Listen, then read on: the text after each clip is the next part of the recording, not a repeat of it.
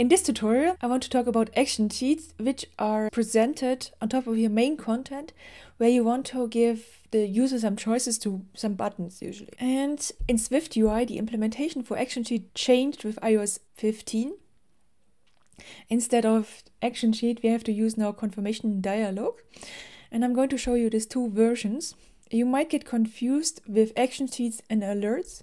An alert shown quite differently, and usually it's if something goes wrong, if an error occurred, if you want to give the user some critical information of things that are happening, whereas action sheets are certain actions that you want the user can do in this situation.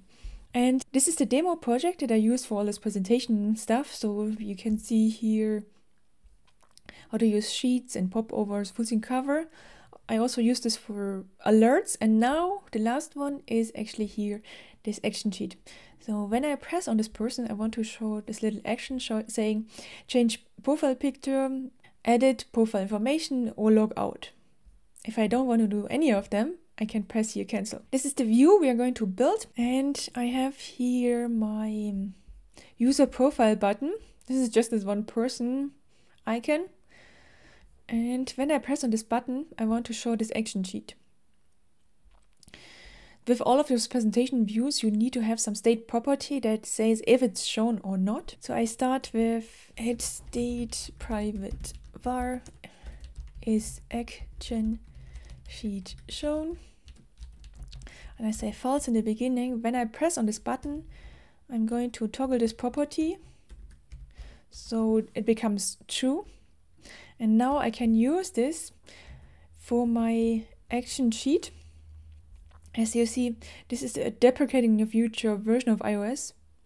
And that's the other thing, it only is available with iOS. So is action sheet shown. And here in the content, you need to actually show an action sheet. Do something. I'm just going to check if you jump to definition. And it needs to be a text. I got confused. Sometimes you need to give a string. Most of the time you get just strings. I'm going to just jump to definition. And now here there's a lot of available stuff. The first one for iOS says it is deprecated for version 100,000, which means this is soft deprecated. You can still use it for some time. But I already suggest you to use this confirmation dialog. The advantage is confirmation dialog is also available on macOS. You see here it's not available. This action sheet. Let's see what this does. I press on this button and my dialog comes up. This is the title. Do something, and then the cancel button you always get. This is the just dismiss this action sheet. You don't need to do anything for dismissing these. I'm going to add here buttons, and every time you press one of these buttons, the action sheet is automatically dismissed. Okay, let's see what else is in there. We have here a message, additional information, and then the last one is buttons. And you have to set an array of action sheet buttons, again something with special types. So for example, I can here add a destructive button, again with a text, something maybe log out. And then here you can perform an action when this button is pressed. So you should probably perform user log out. And again, I need to use here text, not strings. Let's try again. I tap, and now I get here this logout button. I probably should add at least one default button or cancel button. So I just add another one at this array, and now I have here this cancel button.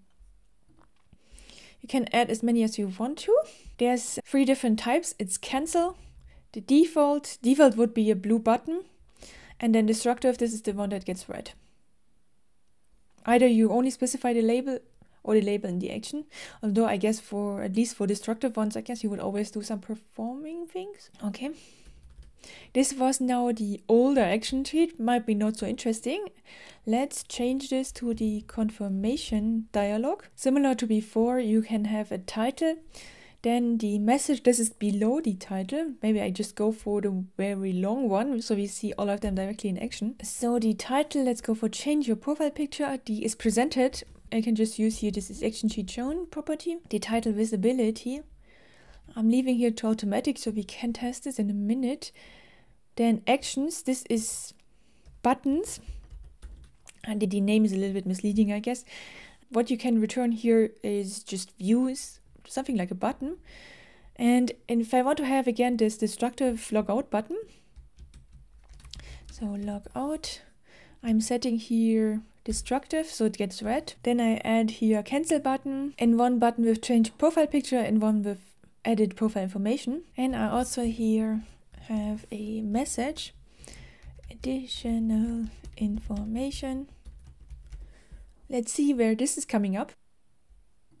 So we have here this additional information on top. If I now change the title visibility to visible, I have now my change your profile title, the additional information, my 3 buttons, one of them is red. And if I tap on one of these buttons, you see my confirmation dialog is dismissed. This is automatically. As you see, it's relatively easy now to just add here this confirmation dialog, and it also works on macOS. You can just add here buttons or other text views. In this action closure, you would only add here buttons because it's what actions does the user want to have? What actions can the user perform? This is the option I'm showing here in a list. If he doesn't like any of this option, he also can cancel. Now, if I use this user profile button in my app, this is in the second tab, because I have here different implementations for stuff. When I press here on this person button, my sheet comes up. It's semi-transparent, so the background comes through a little bit, and the background is also dimmed, so we make sure that people pay attention to our action sheet. And we have here our title, the message, these 3 buttons, and the cancel button. Okay, this is a wrap. I showed you how to implement action sheets and confirmation dialogues. If your app supports iOS 15 and higher, definitely use confirmation dialog. They're so much easier. Then you don't need to work with custom action sheet types. If you want to learn more about other views, other presentation styles like sheets or popovers, check out my other videos about this topic. I hope this video was helpful. Leave a like and comment. Until next time, happy coding.